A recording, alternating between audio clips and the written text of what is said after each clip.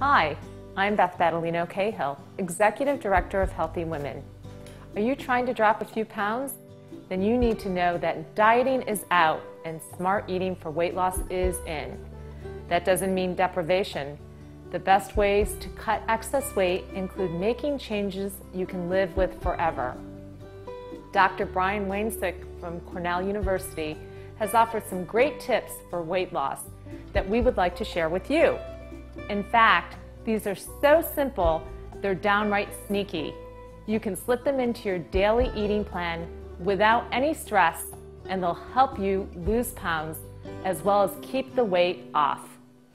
Take out a ruler and measure your plate. The size of American dinner plates has grown in recent years. Many are now 12 or even 14 inches wide. Great for loading up, but not so good for encouraging healthy eating. Big plates result in big portions and weight gain, since most of us are conditioned to eat what's on our plates. Instead, get out those old 9 or 10-inch luncheon plates you may have received as hand-me-downs, or buy some inexpensive new ones. You'll serve yourself less food, but still feel satisfied. Make your second helping all veggies. You may have heard the advice to mentally divide your dinner plate in fourths and fill 2 of those sections with vegetables and or salad, one with a starch and one with a meat or other protein. That works well as a guideline, but if you still are hungry and want more, commit to making your second helping all veggies. Serve from the stove and not at the table. The reasons this sneaky tip works for weight control is simple. When you sit and look at food, you take more and eat more.